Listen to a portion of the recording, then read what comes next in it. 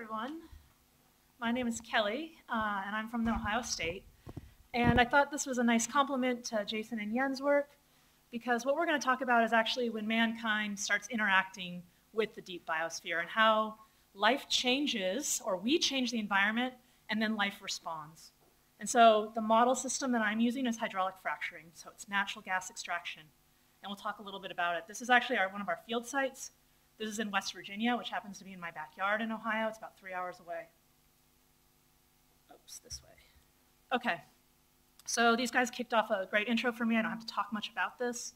So it turns out when you work, the terrestrial ecosystem is where you work if you're like me, and the idea of being on a ferry boat for 25 minutes makes you nauseous. So I stay firmly planted on the continents. And actually, Jens, we're going to talk a little bit about life in an aquifer. I'll show you some pictures about small life. And so those would be the soft rock analogy. But where we're going today when we're talking about actually hydraulic fracturing and gas extraction is deep into the sedimentary rock, so the hard rock analogy.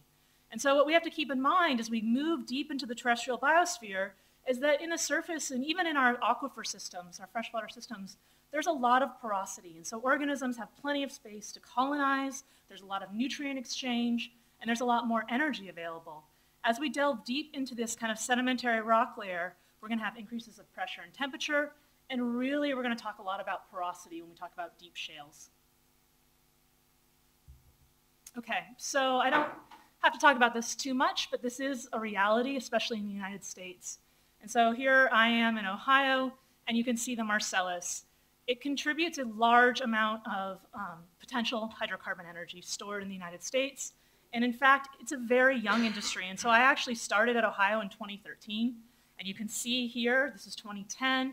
And the amount, the contribution that shale energy in this region alone has had to the eastern seaboard. So it's a huge contribution in natural gas. I wanted to bring this up because this is something that's going to affect all of us in our lifetime. And it's how we manage this ecosystem. And there's many controversial issues associated with the politics of this. And so this is, here we are in Germany, and here we are in the States, and here's the distribution of these energy reserves across the United States and the world. Okay, so let's talk about shale as a habitat. And so when we started in this system, we work with a lot of geologists, and they would always tell us, they'd call us the bug girls, because there was a team of myself and 2 grad students, and they'd say, you guys, there's no life down there. Why are you even looking at these rocks? And their arguments were it was paleopasteurized. And so as Jens introduced to us, it's this idea that in diagenesis, that the rocks were heated to a level that couldn't support life. But implicit in that assumption is that there is no immigration into the system. And so we kind of thought that these were really isolated systems, and there was no input from the outside. It turns out that in shales, we have very small pore sizes. And so we're talking about these kind of ranges, these basically habitats for microbial life that are maybe around 5 micrometers. But the key here is the pore throats. The opening to those pore spaces are really, really narrow. And so what we think about microbial life may preclude life from existing in those pores.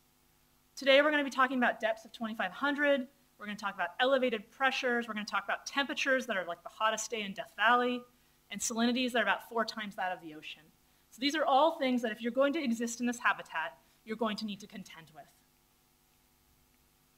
So how much physical space does a microbe actually need? And so I kind of wanted to make an analogy for all of us, because I know this is something we don't think about.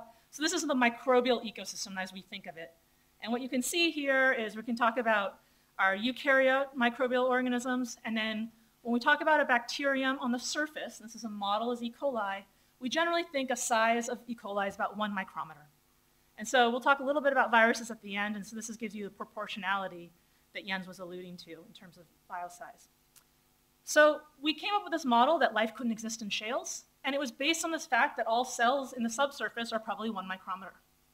And so we actually asked that question, and we went out to the shallow subsurface, so the soft rock that I alluded to in the intro, and we sampled microbial life, and we actually took cryomicroscopy out to the field, and we looked at microbes out there.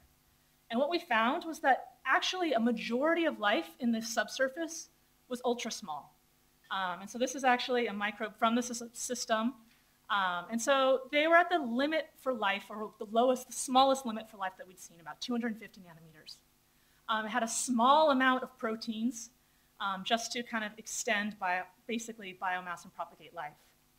I put this up here actually because it so often doesn't happen for us as scientists, but this is actually a 1999 National Academy report that Ed was alluding to earlier, where they were tasked with this idea of what are the limits for life.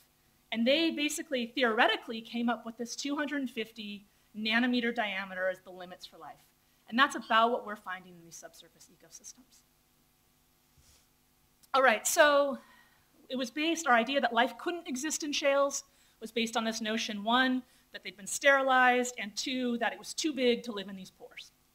Well, it also turns out that these systems, this is my collaborator Dave Cole, who's a geologist, they've also developed new tools in geological sciences, and they have much better imaging in these systems.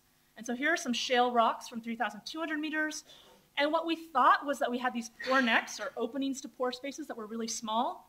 It turns out that there's a lot more heterogeneity in these systems, and we have a lot more of these fissures in these places, as Jason alluded to, where life could exist in hard rock.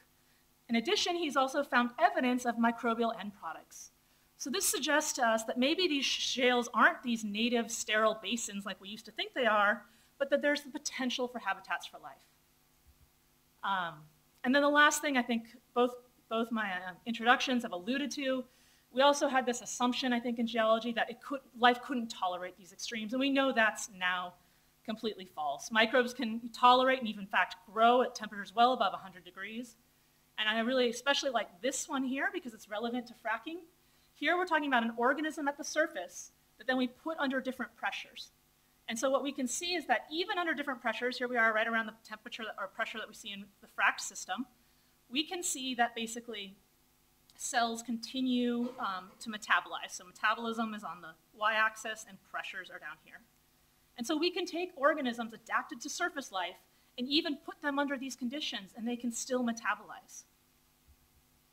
All right, so unfortunately, as far as the punchline goes for life in pristine shales, we're just starting. And in fact, this is a drill rig that's actually funded by the Department of Energy, and this is the first time we've ever actually got industry, the natural gas industry, the Department of Energy, and academia all sitting at a table. And so this is the first field site for shale energy.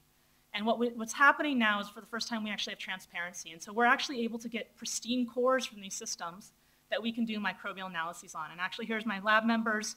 Can't see it too well, but they're sampling the cores. And so this is the first time we've seen this rock. This rock has seen the surface in 450 million years.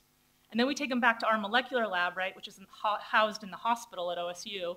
And we sound like a construction zone, because here we do banging, drilling, everything to get the DNA out of these systems. The bottom line is we don't know what the biomass is in the system, and so hopefully in a couple months I'll have some answers for you. But we do know that when we frack these systems, the ecosystems change tremendously. And so to bring us up to speed on what I mean by fracking, it's the colloquial for hydraulic fracturing.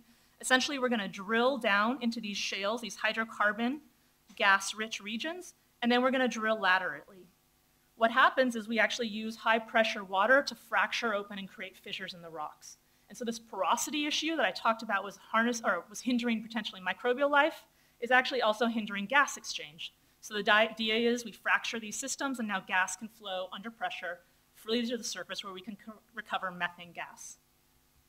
And so people historically haven't cared in these industries too much about microbial metabolism. And this is, again, a really young ecosystem, but we've, I think, in the last 2 years made a really compelling case for why people should care. And when we talk about one of the major concerns with hydraulic fracturing is this zone here, right? This is our fresh water, and we talk about limiting resources on this planet. This axis and keeping this freshwater zone pristine is really key. And so managing these ecosystems and managing microbial metabolism in these ecosystems and this infrastructure turns out to be really important, because microbes can actually corrode steel infrastructures by their metabolism, and that can, in fact, cause leakages in the system. In addition, we're really interested into the idea of, okay, we have natural geologic methane in here, but are there microbes, like Jason alluded to, that can also produce methane in these systems? And can we use that to generate more methane? And so, again, microbial metabolism really is important. So there's life before fracking, and there's life after fracking. And life after fracking is a completely different story. It's like we took this system and put it on steroids.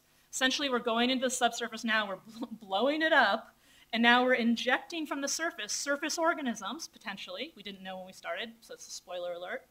And we're also injecting lots and lots of water. This water contains many times chemicals, many times biocides to actually inhibit microbial growth, but we'll see some slides later to say that maybe these are nutrient sources. And then they also include some silica sand. And here's an example of the silica sand. It's called what we call propant, and the idea here is that it just keeps open these fissures. Okay, so we're going to track fracking microbes. And so here's actually our site in Marcellus. And so here's one of our sites, at least. Here's a freshwater lake. They pump fresh water up into these blender systems in here. These blenders then, essentially chemicals and sand are mixed into these systems and injected downhole. So the fracking actually happens once. So we hydraulically fracture the system, just as I described earlier, and then we monitor the system, the input going into the system, and what's coming out on the surface in the water over time. And so we monitor, though this is just a wellhead. You know, you expect, at least when I started, I expected these really elaborate wellheads. It's actually not that impressive when you see a fracking wellhead. And so this is actually where we're collecting the water on the surface. And so we're going to collect it in early time points and then over a year period. And the first thing we did when we got these samples back in the lab was ask, do we even see microbes there? Is there any evidence that microbes are coming out the other side? And this is just an SEM from that. And you can see here, there are cells present and coming out. So what has changed in our ability to sample the deep biosphere? At the same time that we started this project, our tools as microbiologists had changed. And so previously we would count cells, or we could maybe infer microbes were there by a DNA signature. But at the same time, our sequencing technology ramped up and our ability to use sequencing technology.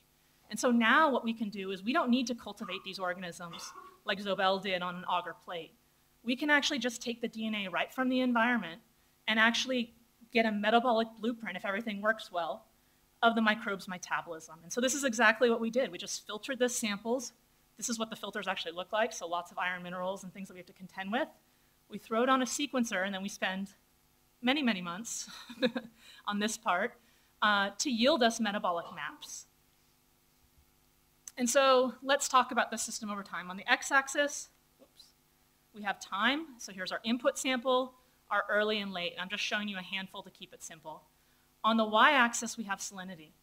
And so what you can see is we inject this fresh water into the system, but over time, the system, the output, the water coming out of the system takes on a signature of the shale. So remember, these shales, when they were deposited, were former marine seabeds. And so as this water equilibrates with the system, the salinity in these systems leaches out. And so that's exactly what we see. And this is just a conductivity. It's a measure of basically electrical charge, and we use it to approximate salinity. So our input organisms, they're lakes. They're very diverse. So we have a lot of different organisms. It doesn't really matter for this talk that we know who these organisms are. We're just looking at the changes over time. Then we have the early system, and this is within the first 14 days. And this is still as the system is, yes? So just understanding, they inject once, but then you have a continuous outflow of that injected water? True, yes. And we can monitor, it depends on the system. Sometimes we get water outflow for 5 days, and many times it goes for about 5 years. And the water that we actually recover is only about 30% of what goes in. And one of the big questions in geoscience is where's the water? So yeah, I think this is still a very young industry. Startling. And then as we shift, and this is this red line I wanted to note you to because it's something we'll keep referring to. This is as we actually get into this equilibrated state. And we see that after about 15 days, I'm just showing you 2 points here, the system shifts to these organisms that are all halotolerant. This organism right here, Hala anaerobium, halo is the first part of its name, meaning salt, turns out to be the dominant shale organism. So regardless of where we sample this system, we always find this organism. And we'll talk a little bit more about this organism later. So our first question we got these samples back is, that's well and good. Are these native bugs? Are these organisms that we're seeing for this first time? And so all we did is took the sequences of the organisms we were getting in the outputs, these late time points, and mined them from the inputs. And you can maybe hint at it here, but it turns out that they're present there in the input material. And so these are really low abundant members, less than 6% in the input material, but they bloom down in the deep subsurface. And we can correlate that to cell biomass. And so we actually know that this is proportional to cell mass increasing in these systems. And so here we are, and this for me as a microbiologist kind of blew my mind, is that we could take organisms from the surface and inject them into this foreign habitat that had high salinities and high pressures and things that they weren't necessarily adapted to at the surface, and they could grow and thrive. And so this is just a map of all the studies. It's a handful of studies that have been done. The data I'm going to show you today from my lab is the first genomic study. These are all from fractured water systems, and so they're just dotted throughout the country. And I don't want to get into the details too much, but I wanted to point out this hal anaerobium. So this hal anaerobium wasn't sampled in one study, but in every other study that we've seen it, it's been detected. And so it really is this key organism when we talk about life in shales. But the pattern is similar. Many of the organisms that we see in our systems are shared across these shale systems. Keep in mind, these shale systems are using different input materials. They're run by different operators. They're done by totally different labs. These are many different methods up here I'm not showing you. So the fact that we see this convergence in microbial organisms says or suggests that there's some high selectivity happening in this ecosystem that we don't quite have a handle on yet. Okay, so salinity. This is a big constraint to life. We're taking surface organisms in freshwater and putting them under a high saline condition. And so we mined our genomic data. We had a whole database of all the metabolisms in these genomes that these organisms could do. And we asked the question is, how in the world are these organisms adapting? And it turns out that the production of osmoprotectants is absolutely critical to your success in this ecosystem.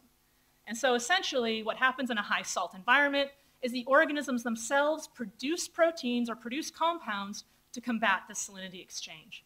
And so glycine betaine of all the organisms we sampled, every single genome had the capacity to produce glycine betaine. And so this looks like a very important feature for adaptation in the shale ecosystem. And so we don't need to talk about this in detail, but I wanted to give you a sense that what we're talking about here is metabolic pathways in genomes, and then we can correlate those to organisms, and then we can look at basically our ability to produce these from a microbial perspective, from native compounds in the fluids, as well as actually compounds that we're putting into these fracture fluids that are going downhole. And so in a sense, we're actually putting in compounds like choline, which is actually added to stabilized clays, that are facilitating the adaptability of these organisms in this ecosystem. And so this is also to show you, this is just a fluid sample. I just showed you one well to keep it simple, but here's our line for salinity, and we don't see any glycine betaine produced in the inputs. And then as we move through time, and this is time, unfortunately, no, the x-axis didn't come through, but you'll just have to take my words. This is up to about a year after fracking, and you can see that glycine betaine is released into the environment.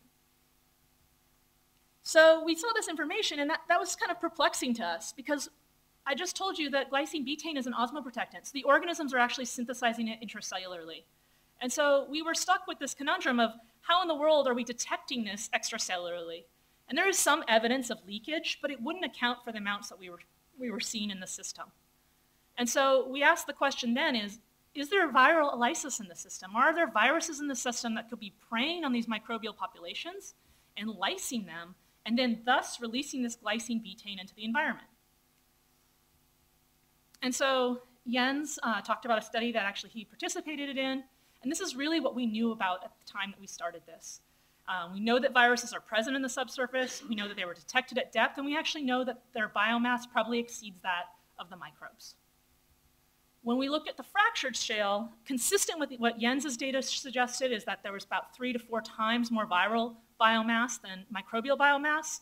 We recovered 4 to 8 times more viral genomes than microbial genomes in these systems. And so now keep in mind what we have is we have a database of all the bacteria and their genomic contents. We have a database of the viruses and their genomic contents. And so we asked, is there a way that we can link this genomic information to see if there's been interactions between these two groups? And so it actually turns out that some bacteria have an immune system just like you and me. And this immune system is called a CRISPR-Cas system. But all you need to know is that what happens when a bacterial cell is invaded by a virus, it actually recognizes that as foreign and takes a snapshot of that viral DNA. It then encodes that viral DNA in its own genome. And so now it has a recognition system for foreign DNA. And so our hypothesis is that we could take that signature in the bacterial genomes and say, okay, let's mine all the viruses these organisms interacted with, and now let's query it to our viral genome database, and let's see if we hit any hits. And when we did that, we were blown away. And so when people have done this approach before, they may have over like 14, maybe over about 3 years, have seen 14 kinds of hits. What we found first is what we're looking at here is the hosts. So here are all the ovals are all our bacterial host. The diamonds are our viruses. And the first thing you'll notice, this is Anaerobium, our key organism in the system, is that they're interacting with a wide range of viral genomes. And this means that these organisms have at least encountered this DNA. And that these change over time, so time is shaded here. And so we were really surprised to see that every organism at later time points had a CRISPR system. That's completely unusual. So in marine systems, very few organisms have CRISPR systems. In the human gut, very few organisms. So this defense strategy, we began to wonder, is this a result of the habitat that they're living in? Because maybe in this physical environment, when you're in smaller pore sizes, it's really integral that you have some sort of viral immunity. But anyhow, it was very important for us to kind of create some hypotheses, which is what metagenomics gives us, or the ability to sample genomes from multiple communities, about what may be happening and the kinds of interactions that are happening in these systems. What we can say is that this genome has seen this virus before. We don't know what that role is, but it shows that there is some sort of interaction between these two. And so to put this together for you, up here I talk about salinity. It's small, I apologize, but you can hear it. Here's the salinity profile. And as a reaction to the salinity, organisms produce osmoprotectants. It turns out that if there is ongoing viral attack in these systems, that could release these osmoprotectants. Then we tracked the ability of these osmoprotectants to actually serve as a fuel source. We know they're available in the fluids. And so we can actually find evidence for the fact that these can be broken down by different microbes, which ultimately produce products that can fuel the methanogens in the system. And so we have this kind of unique interplay between our engineering of the system and our input materials and the organisms we're putting down whole, and then the organism's ability to respond to that, that then kind of fuels this potentially sustaining microbial ecosystem. And so just to give you a kind of a concept of where we are today, we've isolated now in my lab these key organisms, and we're actually kind of recapitulating these genomics hypotheses today. But to date, we've isolated these organisms using the metabolisms that we learned about in their genomic information. And we are really excited about this idea of methane production in the system, because if we're going to talk about the sustainability of hydrocarbon recovery over the long term, this may be an avenue. Another take-home point here is that these biocides that we're putting into the system, I didn't talk about it as much, are actually potentially fueling microbial life. Ironic. So deep thoughts from all of our talks today. There's a huge amount of biomass in the deep biosphere. It's not this sterile environment that we all thought it once was. Pristine environments are much more stable than the kind of exception I was just talking about with hydraulic fracturing. And they may not have this low energy flux and this huge amount of biomass that I alluded to with hydraulic fracturing. Hydraulic fracturing creates the physical space, the organism input, and also provides the chemicals that could sustain microbial life. And we don't know what kind of ramifications this has to the deep biosphere or to energy metabolism or energy recovery at the surface. And so for me, this has been really kind of reinvigorating because it's really kind of taught me about the resiliency of life and the fact that we can actually put microbes from the surface into totally foreign environments and watch them grow. And then I wanted to touch on the fact that we have new genomic tools. We have microscopic tools. Claire, are you going to be showing some of your cryo stuff? So Claire, no? Oh, darn. Okay. We have some great new microscopy tools, and then Jens alluded to the physiological tools. So we have all sorts of new arsenal where we can now recover more information about just cells down in the system, but what these organisms are doing, how they're interacting with viruses, and how they're interacting with the geochemistry of the system. And with that, I'd like to thank the organizers and everyone for listening. Thank you.